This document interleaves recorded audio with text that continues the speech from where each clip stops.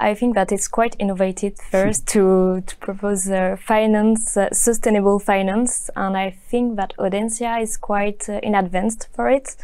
I think one of the courses I really liked was about new regulations about environmental issues and sustainable investment, which is quite new. So I think that it's really innovative. I think this is a very important question. This is part of the innovation that we have in this program.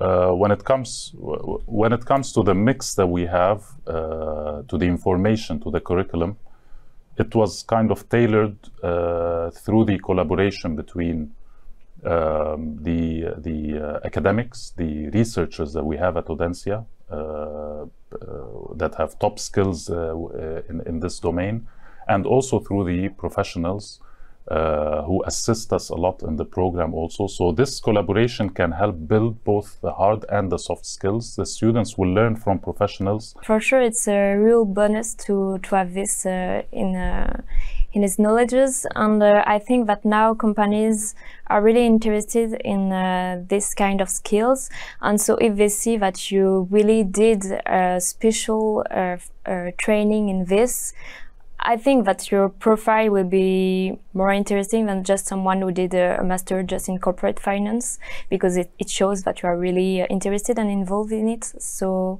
I think it's an opportunity. So if you want to have a comprehensive overview of finance, like having a training in market finance, corporate finance, and even sustainability finance, go for it. And this focus on sustainability will really be an opportunity for you. We'll see, I'm sure, in the next few years. One of the best ways to show that you are an expert in a domain is to actually have a degree in it. And this is what we are offering in this program, a degree in finance, but from the lens of sustainability, covering the different aspects of finance from the lens or from the point of view of sustainability. So go for it if you think that you have these skills, and I'm happy to accommodate.